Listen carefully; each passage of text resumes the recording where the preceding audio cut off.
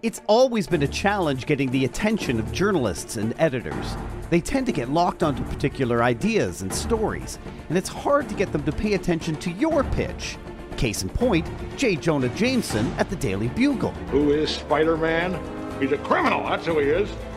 A vigilante, a public menace. What's he doing on my front page? Mr. Jameson, this is page 6 problem. We have a page 1 problem, shut up. They're really important clients, they can't wait. They're about to. Mr. Jameson, it's like this. We doubled book page 6. See, so both Macy's and Conaway's both have 3/4 of the same. We sold out 4 printings.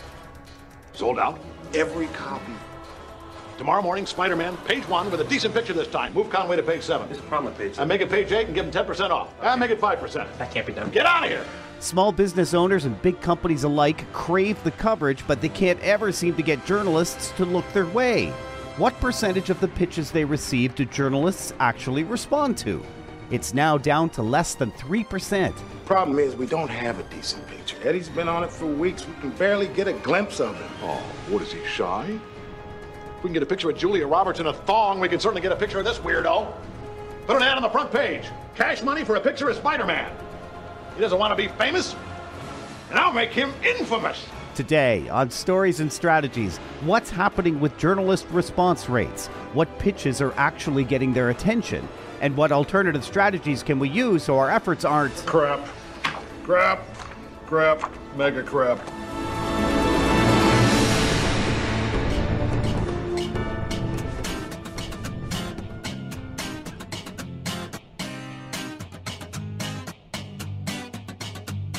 My name is Doug Downs. Music off the top, the theme from the movie Spider-Man, composed by Danny Elfman. Just before we start this episode, I want to thank Prissy Creates in Nigeria, who recently left a review of this podcast on Apple. Prissy writes, quote, "This podcast is just what I need at this stage of my career. Thank you so much for doing this excellently," end quote. Prissy, thank you. And Prissy, I'm guessing that might be short for Priscilla. That's just a guess.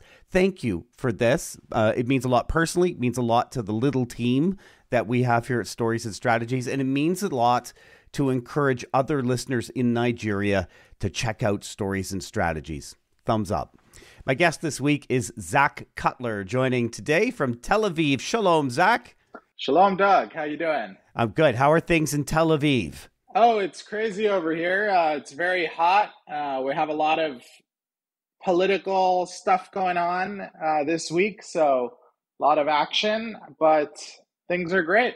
And you were saying you're right in the city. You're not in a suburb surrounding Tel Aviv. Like you're right there. I am in the Times Square of Tel Aviv. And I walk out of my building and there's tons of bars, restaurants, main city square. It's a happening area. I always love living in the heart of cities, and I've been here about 6 years, so good stuff. Awesome. Zach, you're the co-founder and CEO of Propel, which strives to be a leader in public relations management, or PRM technology, and is the creator of artificial media intelligence, which you dub AMI.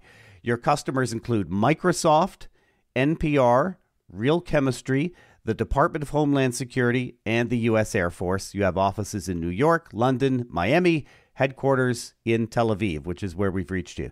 So, Zach, this quantitative study on journalist response rates, which isn't how fast do they respond. This is, do they even look at our stuff, and do we get responses from them? What is the Propel Media Barometer? How do you measure the response results? And what did you find this time? Yeah, so we've been doing the Propel Media Barometer for about 2.5, 3 years now. And essentially every quarter we analyze the journalist engagement with pitches coming from PR professionals. So we understand different trends going on, what makes a successful pitch, what are the open rates looking like, what are the response rates looking like, and essentially how can PR professionals and comms professionals craft their pitch in a way where they'll be most successful with the pitch. So we have some interesting numbers, which I'd love to jump into. In Q2, we saw the response rate was 2.99% on average. This was from analyzing about 500,000 real pitches that were sent via the Propel Outlook or Gmail plugins. And this is like the third quarter in a row that we've seen the response rate under 3%, which is definitely concerning in a way. However, there is light at the end of the tunnel, which I'll get into in a few minutes. A couple of the other findings that we saw were that pitches with 6 to 9 word subject line got a 3% response rate, whereas pitches with a 1 to 5 word subject line actually got over a 4% response rate, and that was the highest response rate of any subject line length. As the subject line gets longer, the response rate actually goes down. So common sense there, want to keep your subject lines short. Also, we know that the best lead length or length of the first paragraph is between 51 to 80 words, and pitches with the lead length between 51 to 80 words got a 3.46% response rate, which is interesting as well. In terms of body length, 50 to 150 words got the highest response rate at 6.5%. And I think all of this just goes back to the central theme of keep it nice and short. Mm-hmm. You know, journalists are really busy. They've got a lot going on, a lot of deadlines, oftentimes hundreds and hundreds of pitches coming their way in a single day. And nobody's got time to read an essay. So the shorter the pitch, the shorter the subject, the better the engagement. Perfect. And you still found that journalists are opening nearly half the pitches they receive, just under 50%, which I take as impressive, actually, when you consider that journalists are working with fewer and fewer resources these days. They open the most pitches on a Tuesday, which I found fascinating, and yet it fits perfectly into everything I know. Tuesdays are a big podcast listing day. Wednesdays are slightly higher. Thursdays are kind of equal to Tuesday, and then the others are shoulder days. That's just podcasting. So this isn't a case of lazy reporters. They're working hard.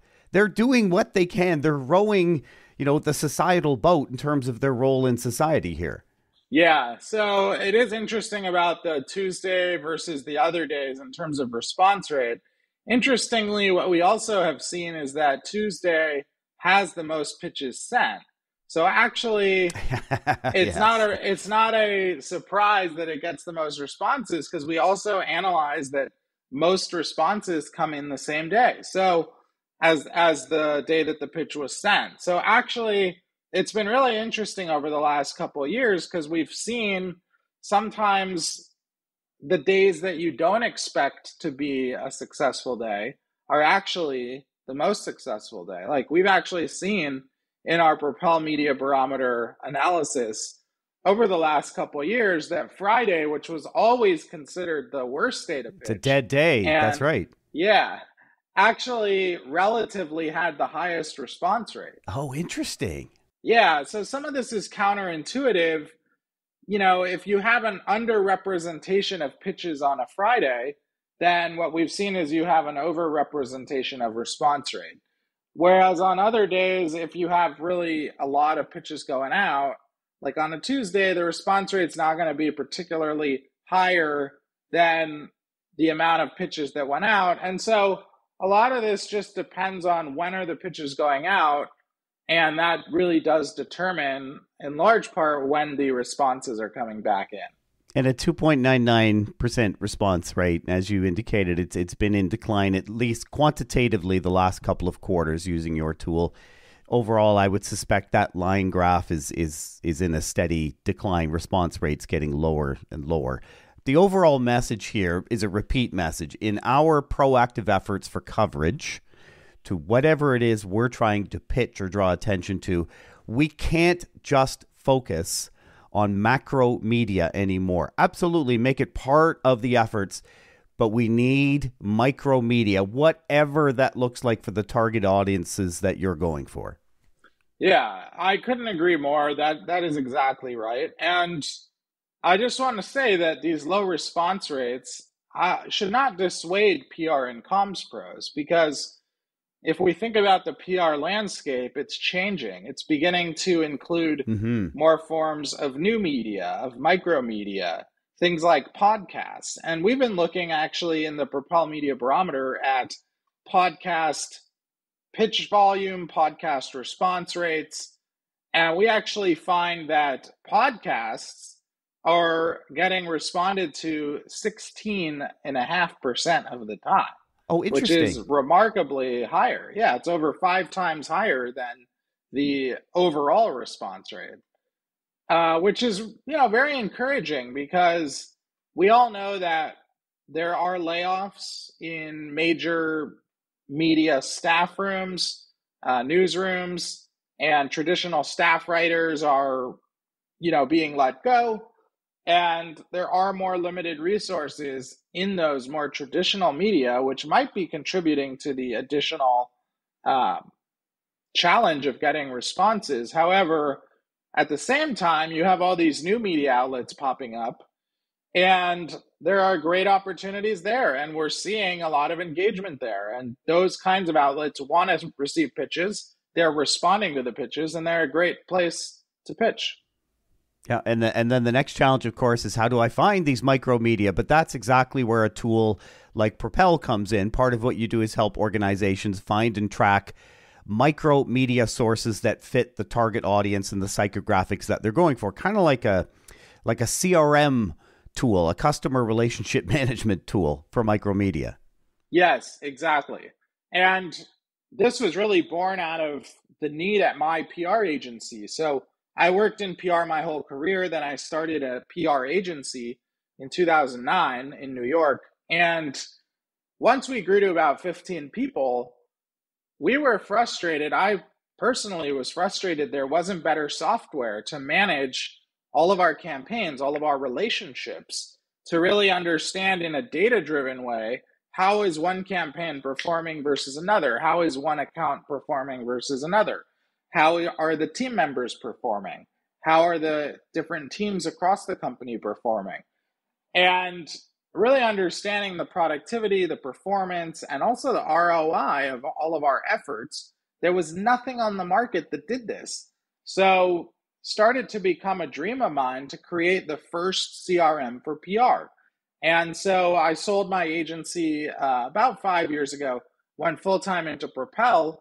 And since then, we've been building public relations management software. And essentially, it does exactly what you said. It allows you to manage all of those journalist relationships in a really data-driven way. Understand not only if you have a historical relationship, but who on your team also has the best historical relationship with every journalist. Also understand things like what day and time and topics are journalists or each individual journalist actually engaging with the most. And this is based on the real millions of aggregated anonymized pitches that are being sent through Propel that we're able to analyze and then extract, okay, John Smith at Forbes, best to pitch him on a Tuesday morning. Sarah Jones at Fortune, best to pitch her on a Wednesday afternoon.